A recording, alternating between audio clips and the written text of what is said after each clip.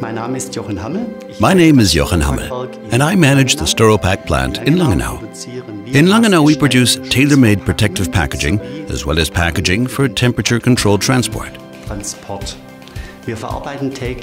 We process approximately 8 metric tons of raw material EPS a day. EPS is better known as Styropor. As a long-standing customer and partner of BASF, we were chosen to exclusively test the innovative raw material Styropor Ccycled in the field of EPS packaging. This raw material has been produced using the innovative ChemCycling process, which uses materials from the Gelber Sack, yellow bin bags that were previously non-recyclable. How does it work? Partner companies use thermochemical processes to convert this plastic waste into pyrolysis oil. In turn, BASF can feed the resulting recycled raw materials into its production process, meaning that certain fossil resources can be replaced. In our case, the EPS raw material Styropor Ccycled is generated. Storopack has now decided to run a pilot project with the new material Styropor Ccycled at our production facility in Langenau. The project will take the form of a blind test to see whether there are any differences.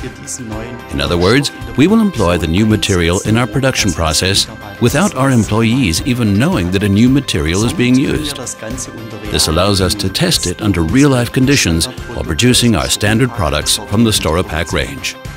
The aim is to show that Styropor Ccycled can be used in exactly the same way as conventional EPS.